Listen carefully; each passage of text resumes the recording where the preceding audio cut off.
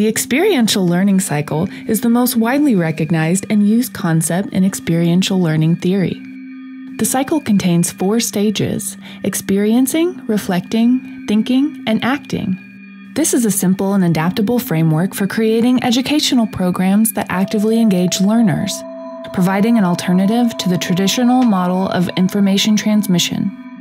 In this lesson, we will review 8 important things to know about the experiential learning cycle, its historical foundations, along with some helpful tips for educators.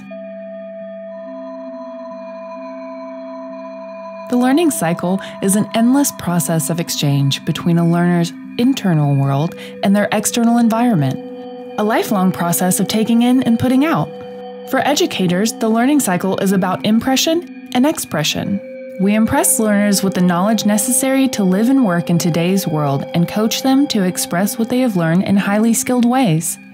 In traditional education, information is merely transferred from the teacher to the learner.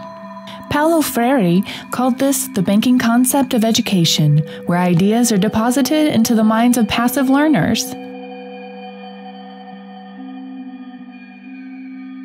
In the learning cycle, we receive information through concrete experience and abstract conceptualization, and transform it through reflective observation and active experimentation. We are both receivers and creators of information. If learning has taken place, our actions affect the next experience, and the cycle continues with ever-increasing depth of understanding and skill. Our cycle doesn't just repeat, it evolves. The experiencing mode of the learning cycle is widely misunderstood. It is often equated with doing, but all modes of the learning cycle are experiences.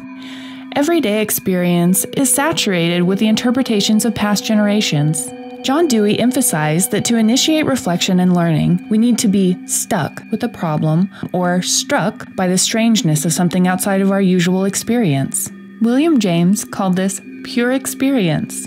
When we have a concrete experience that violates the expectations of previous beliefs or behaviors, it activates reflection, the next part of the cycle. There have been a number of studies that examine the relationship between the learning cycle and brain functions. Perhaps the most systematic is James Zoll's research reported in his 2 great books, The Art of Changing the Brain and From Brain to Mind. He emphasized that knowledge resides in networks of neurons in the neocortex built by experience. Learning from experience results in actual physical changes in the brain, so you could say that educating is the art of changing the brain. While acknowledging the greater complexity of brain functioning, Zoll proposed that specific regions of the brain were involved in the modes of the learning cycle. The sensory cortex receives information from the outside world through our concrete experiences. The back integrative cortex creates meaning out of sensory information through our reflective observations. The front integrative cortex helps us think and plan through problems with abstract conceptualization. The motor cortex facilitates action. Action closes the learning cycle and reconnects the processing inside the brain with the world. It generates consequences that create new experiences that begin the cycle anew.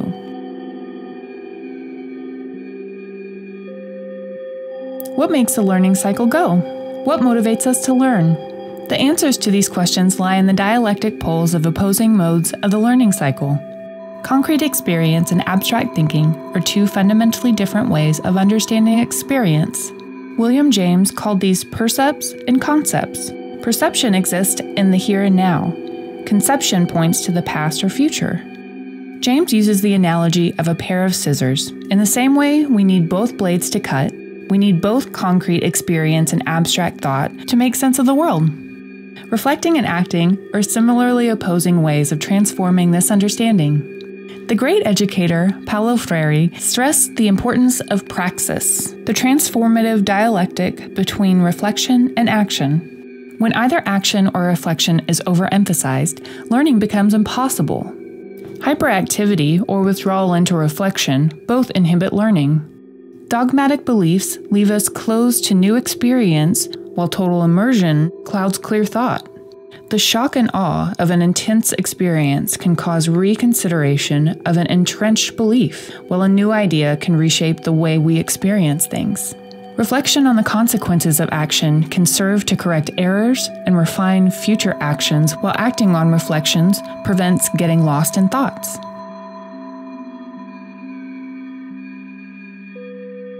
Learning style is another popular concept in experiential learning theory. It emphasizes that individuals learn in different ways and that educators can better facilitate their students if they understand their unique learning style.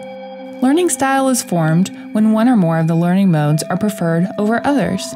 The recognition of a learning style allows flexibility in education, engaging all modes of the learning cycle in a holistic and fluid manner.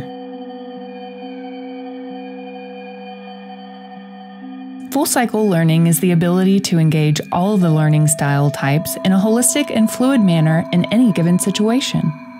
Many individuals feel that their learning style accurately describes how they learn most of the time. Others tend to change their learning approach depending on what they are learning or the situation they're in.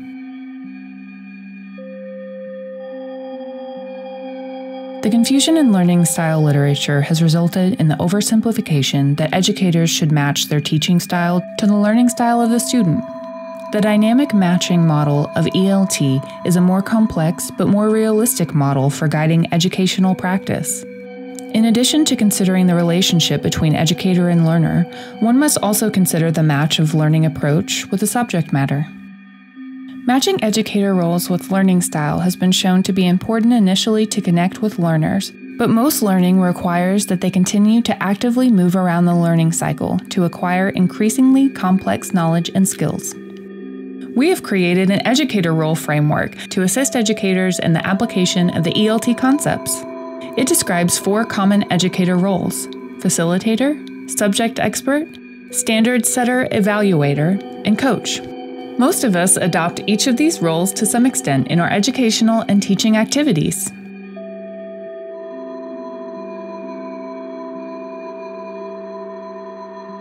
The multidimensional teaching and learning strategies of experiential learning require equally diverse and complex assessment methods.